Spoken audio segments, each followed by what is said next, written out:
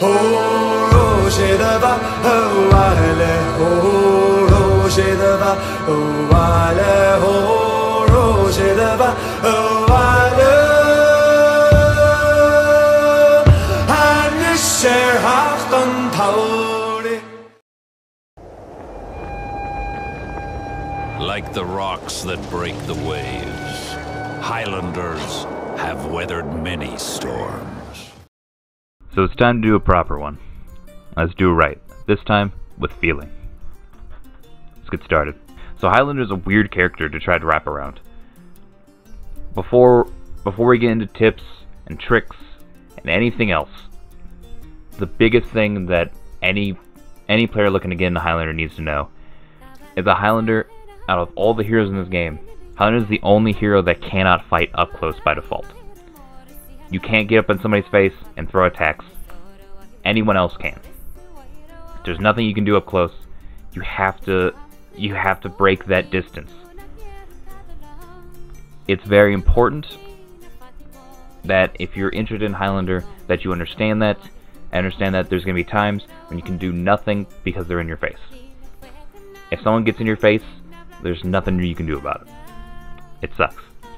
That being said, once you acknowledge that he cannot fight up close, things make more sense.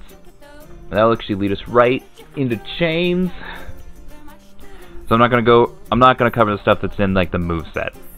You can obviously read the moveset and see what's in it. That's not what these are for. We're gonna cover the complicated stuff. So you have a couple chains you can use. Your light heavy, your light part of that. Your heavy and your light heavy. That's all your chains. There's a time to use each of those, and it's a little muddy which one you use in certain situations. Ideally, you never use them to directly attack a person. What I mean by that is you're not going to throw these hoping they hit. The chains that you have as a Highlander they're primarily useful as predictions and counterattacks and responses. So if you go into your backstep light and someone rushes you, or tries to parry what you did, or tries to crush and counter-strike it, each of these has something for you to do. So if someone comes in, if you do a backstep light and someone tries to crush and counter-strike it, the correct response is to throw your second light, because that has almost instant hyper armor, and you can trade with them in response to them trying to punish you. And you can still get into your offensive and whatnot. If someone tries to parry it, the correct response would most likely be to trade with your heavy. Instead of doing the light, which you could also do, it's better to go for the heavy and get a lot of damage out of it. The other thing you can do is if someone tries to parry it, or they rush in with you, like to do a quick rushing attack like Valiant Breakthrough with Warden, is to throw the backstep light, go into offensive and dodge it, and get ready to counter it. Next part. Celtic Curse is always going to be one that I'm not happy with. I'm never really happy with Celtic Curse. There's a time and a place for it, and it's not often. Celtic Curse is a fairly slow attack, it's easy to read, it has high guard break vulnerability on startup, and it's easy to react to. Even the fastest cancel is still very reactable by normal standards. Not by pro standards, not by Grandmaster standards, by normal people. I've had Ret 10s parry Celtic Curse. People new to the game, not Smurfs, just it wasn't a tricky attack. There's a lot of things with Celtic Curse. If you don't want to try to block it or parry it, you can just dodge it. You can dodge every cancel. You just keep your guard top and dodge whatever happens. You'll be fine. You can dodge attack as every character. I think the only person who has issues with it is Jean Hu, because Jean Hu has weird dodge, he has weird dodge frames. So, sorry, Jean. So, really easy to counter, really easy to counter punish, and there's only a couple heroes that have long enough dodge attacks that if they dodge attack your Celtic Curse, you can then trade with them on the rebound. And it's not often, it's not consistent. So that sucks. The couple times that you should use Celtic Curse is if you're trying to bait a dodge attack out of anybody with a non-feintable dodge attack, so like Shaolin, Shaman, Kinsei. Every hero that has a dodge attack, you can punish. If they go to just dodge out of your Celtic Curse and you flow into offensive, you have enough time to either parry or crush and counter-strike that dodge attack. Even with the fastest ones. Even with Zhan Hu's. You can definitely parry it, you can definitely crush and counter-strike it. The other way you can do it is a bit more risky, but you can use it as a response to something, like a mix-up. The example I'm providing is against Shaman's unblockable into guard break. If you see that happen, you can quickly go into Celtic Curse and try to counteract it that way. It's not reliable, it's not even recommended, but it's a possibility. You can throw it out while they're trying something and try to retake pressure. Try to put it back in your favor. I don't recommend doing it often. Much like his own option select, it's kind of just something to throw in to keep people on their toes and keep them a little bit more at bay. Celtic Curse is a weird thing, are not a lot of uses for it, so we'll move on from there. The next section, which is offensive, or going into it, because it's very important. So going into offensive, you can do it in a couple ways. You can do it by whiffing an attack, because you're not going to throw attack at somebody, you doof. You can do it by backstepping attack, which is infamously known for Highlanders.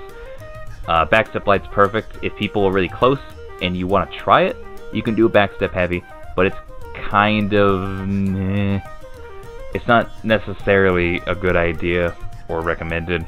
It's just a really slow heavy with a lot of GB vulnerability. It's not like it's gonna buy you anything.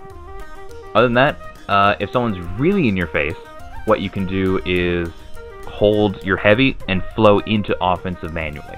You don't have to use an attack. Just go right into it. And if someone does try to hit you, this is gonna be, we'll get into this part in a second, but predictions are very important in Highlander, and you kinda have to, you may have to take a couple hits to figure out how they work individually. Some people, when they see you go into offensive, will just throw an attack to hit you back out of it. If that happens, try to be ready for it. If you have to just go into offensive manually, be ready to just kind of fake it, to come back out of it for a second, and try to parry. You probably won't have enough time to crush and counter strike, but you might be able to parry what they're doing. Keep that in mind. You also might be able to dodge it as soon as you get into offensive, so it all depends. It's very contextual. You'll probably hear me say that word again. Highlander is a very contextual hero. He kind of exists outside of the tier lists. He's very, very weird. He's complicated. So I'm not going to cover offensive mix-ups. Ideally, it's something you learned before that. It's kind of too random to kind of throw it out. There's no one-size-fits-all for mix-ups, like with offensive mix-ups. It's unfortunately one of those things, one of many things with Highlander, that you'll have to just get a feel for. You'll have to learn it. I could sit here and tell you that you could do heavy into Cavertas to catch people who would dodge the heavy, but that doesn't cover people who have fast heavies and try to parry it, or option select, because it won't cover those people at all. It's just a bit too complex to not have its own video for it, and that's what I'm most likely going to do. So we're going to move past all that. We're going to get into measure. Measure's very, very, that's a fencing term. It's measures like your distance and your placement. So Highlander has surprisingly long range for how much he looks like he shouldn't, both with his light attacks and his heavies and his offensive heavies.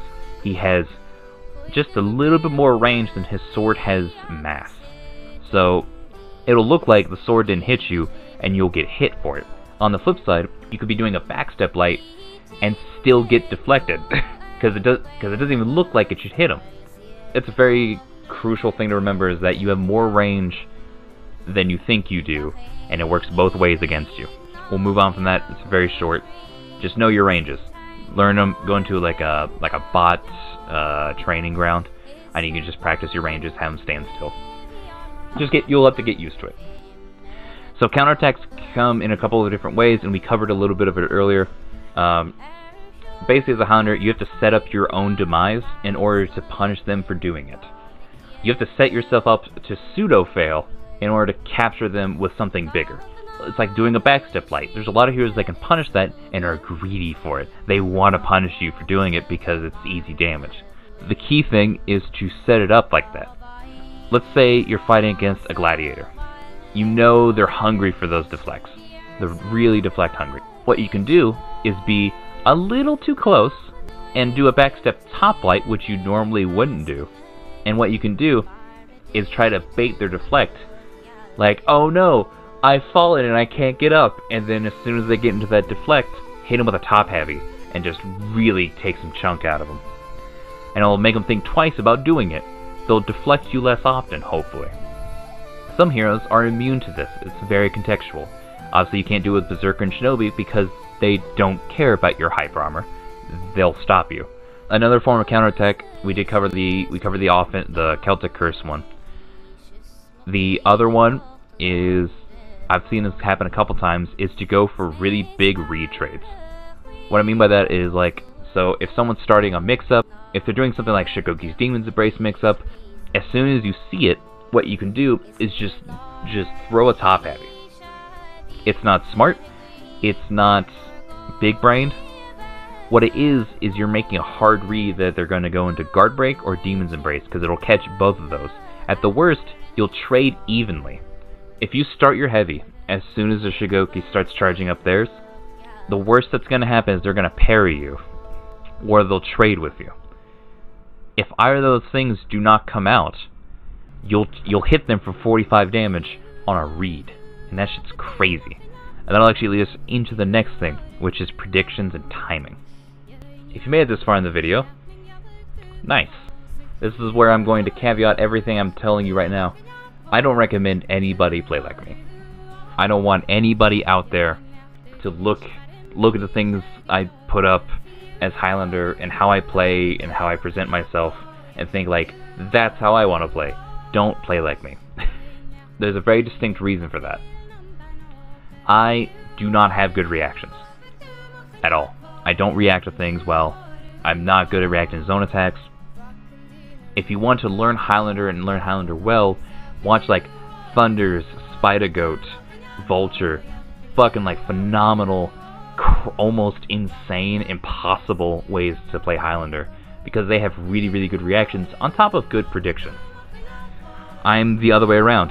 I have average reactions and really good predictions. That's the only way I can make the hero work. And that comes from my time as a fencer, because that's what you have to do as a fencer, is you have to play mind games in advance. You can't play it mix-up to mix-up, you have to play it three moves in advance to try to get somebody to do something. It's like a chess game where you have to play a couple moves ahead of the other person. That's the only reason I can predict certain things happening. It's the only reason I can make the character work for me at all. Don't strive to play like me. It's not a good way to do it. And everything further from this point on is going to be very specific to people who predict and not react. As long as you're okay with that, this is like the rest of the video is more geared towards my playstyle and playstyles like mine.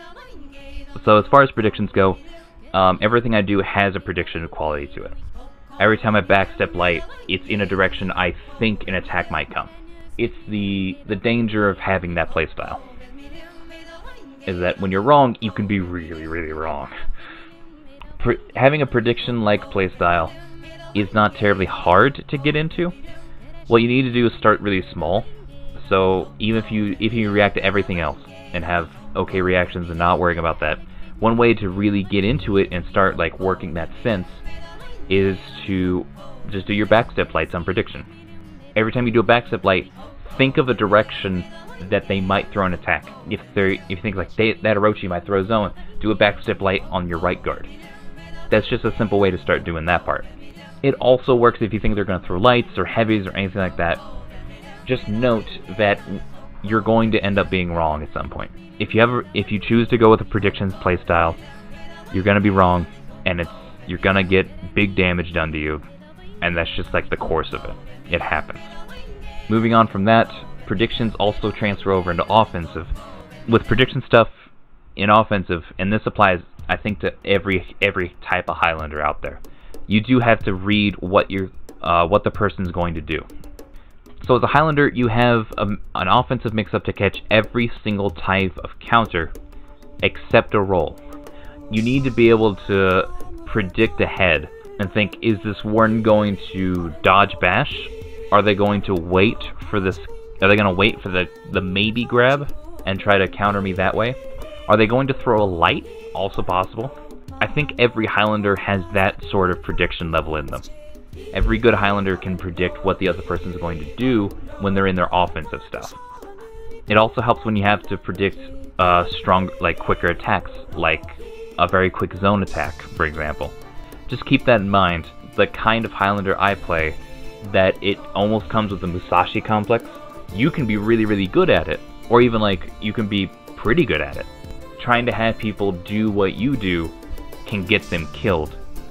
Be aware of that. That if you can't get predictions, if you can't get the consistent prediction senses down, then it's okay, and there are other people and other styles to learn when playing as Highlander. The next part is Highlander kind of fits in his own tier list. I would always put Highlander in C tier, where he's average. He's not super great, but he counters a lot. He counters some people really hard, and he can be really hard to fight against. But the truth of it is that Highlander kind of exists in his own list because of how polarizing he can be. I call this the gradient. Kind of like how you have color swatches at Home Depot and other hardware stores for paint, where it goes from one color gently into another color, and you have different shades. That's kind of how I have here. It goes from 1 through 5, and I'm not going to explain each of these, but number 1 being Highlander has big advantage, should never have a huge problem fighting those heroes. Number 5 being Highlander has disadvantage and should probably lose most of them if he messes up even a little bit. You can beat, I want to be very clear on this, you can beat every hero on the roster with Highlander. It's just that some it's like punching a wall. Some of these, it's very average, and it's just a normal interaction, not a huge deal. Some of them, you'll just curb stomp them into the ground, because of just how the matchup is. And some of these, you ideally should never win. And keep in mind, this is on the prediction playstyle. This is slightly different than if you asked Thunders or Vulture for theirs on how Highlander matches up with people. This is more how prediction gets you. This is the list that happens when you go with prediction playstyle. This is the gradient that happens when you go with prediction playstyle. In category 1, we have Centurion. He's the only one in that one. I'll clarify that there's 2 on here I'm going to go over. Centurion doesn't really have anything to stop a Highlander from doing Scottish things. It's just a great, kind of a weird situation. Not saying you can't beat a Highlander as a Centurion. It has been done, it will continue to be done. But it's a very hard uphill battle for that Centurion. Category 2, we have Shigoki, Zhanhu, Shinobi, Yorm, Shaolin. From my experience, and in this type of playstyle mentality, these heroes have disadvantage against Highlander, but it's not as severe as a Centurion. And number 3, meaning the tier that the Highlander is equal to, they have normal interactions, they each can do something to mess with the other one, they each have strong mix-ups that counter the other one, but it's not polarizing. We have Warden, Hitakiri, Lawbringer, Aramusha, Warlord, and of course Highlander, because he can't have advantage over himself. Number 4, the category where Highlander has disadvantage, but it's not extreme. We have Kinsei, Nobushi, Conqueror, Orochi, Peacekeeper, Gladiator, Shaman, Raider, Nushia, and Valkyrie. That's a big list. Highlander's not a great hero. He does some crazy things. He can be hard to pin down. He can be hard to break. But he still is not a great hero and has a lot of problems. And that's why that is a huge tier. Number 5 is Blackprior, Tiandi, Zhang Jun, and Berserker. Now, the only one I'm going to go over out of those is Blackprior, because fuck Blackprior. Blackprior has a lot of things that fuck with Highlander, and it doesn't only go with his Bulwark and his undodgeables and his fast flow. It's not only that. The biggest thing is that a Blackprior, and this has happened to me, a Blackprior can just neutral bash a Highlander, can stay in his face and neutral bash, and the Highlander can do nothing to punish it. If you dodge and try to GB, no dice, they can actually start up other attacks in that little window and continue hitting you. Even in offensive, if a Blackprior If a Black Prior neutral bashes you, it's not a guaranteed attack. The window for there is very slim. I would say 5 out of 10 times the Black Prior can actually dodge out of the way of the dodge kick. And it's very frustrating, and it's annoying, and it's on top of the fact that half your offensive mix-ups don't work against him, because if you try to do heavy into caber toss, which should catch somebody who dodges, they can dodge and then bulwark your caber toss. If they dodge early on your kick, they can bulwark your caber toss. They have really good hitboxes on their lights, which are quick. You know, they're 5-minute mess. In offensive, dodging the zone is risky. You basically have to dodge the zone and come out of offensive to try to do anything, because there's really no reason to be in offensive when they throw a zone. Because if you dodge that and try to go for a kick, they could throw a light and just hit you out of it.